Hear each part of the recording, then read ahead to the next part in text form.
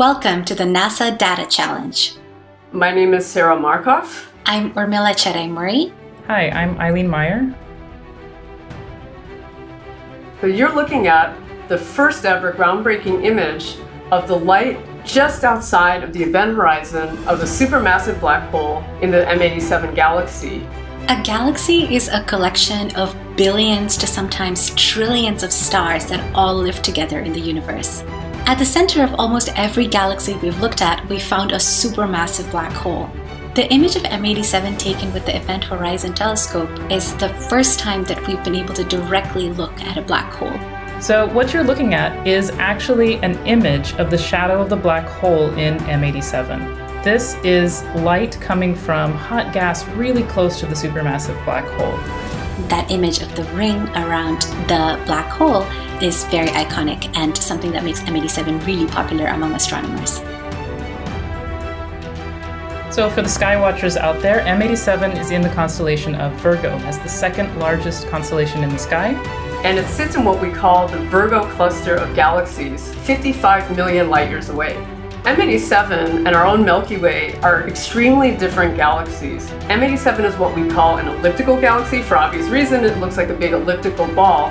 The Milky Way is a spiral galaxy. It's only about 100,000 light years across, I say only, whereas the elliptical galaxy of M87 is probably at least 200,000 light years across. So it's significantly bigger, and it contains more stars compared to the disk of the Milky Way. M87 has one of the most dramatic examples of what we call a jet.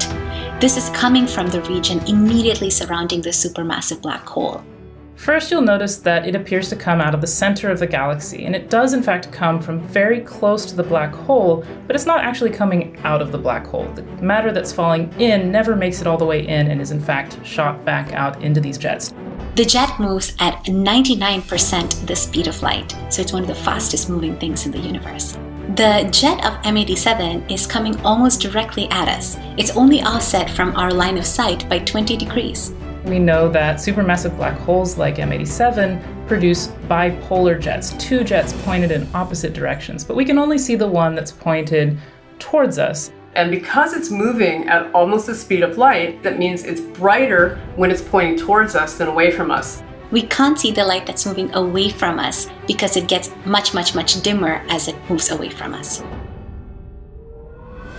So in the visible light and infrared light imaging, you can see the general glow from the starlight as well as the jet.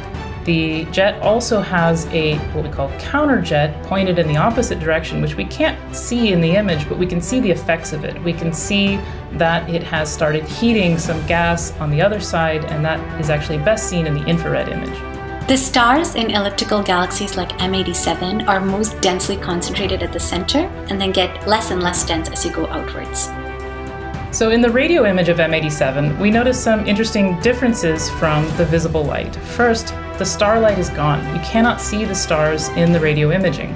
But here what we're seeing is a larger view of the entire system, and you can see here very well that the jet is really a continuous stream of hot magnetized gas, and then within that there are quite a few structures, and in some cases you can look closely, there's almost a helical pattern moving along the jets. And then this fluffy stuff that's surrounding it is the sign of the jet's interaction with the larger galaxy around it. The X-ray image of M87 is particularly visually stunning.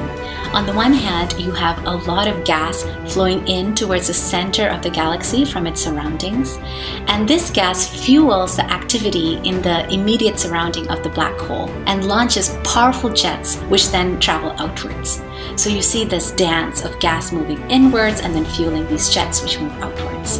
And on the other side, what you can see is there's these kind of bubble-like structures in the hot X-ray gas. And what that means is that the jets, both today and in the past, have really inflated little balloons inside the hot gas.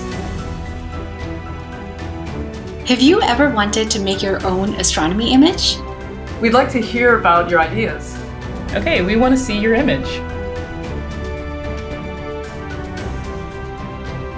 And please share your images with us and tell us about the choices you made. Did you pick particular colors because you like them? Was there some scientific reasoning behind it? We'd like to see what you've done.